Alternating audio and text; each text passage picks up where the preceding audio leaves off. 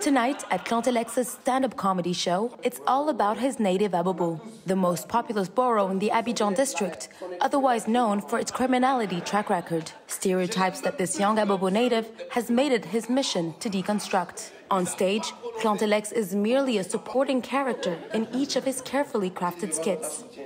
Verser poudre, c'est pour Abobo. Courir, c'est pour Abobo.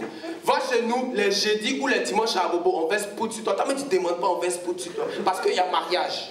The comedian utters the name Abobo repeatedly, like he would a chorus. But he doesn't shy away from being raw when telling his neighborhood stories. Moi, je suis très connu à Abobo. Il a déposé mon vélo ici.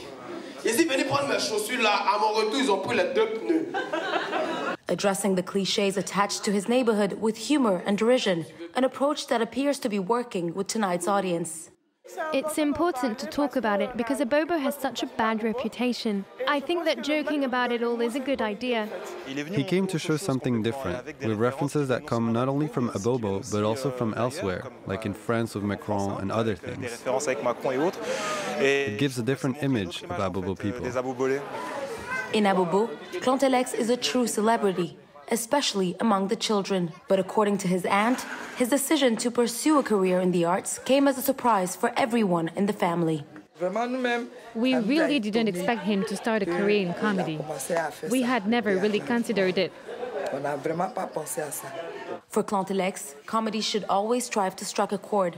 The young performer hopes that his success will set an example for the young people in his neighborhood, many of whom are tempted to leave the country by any means necessary.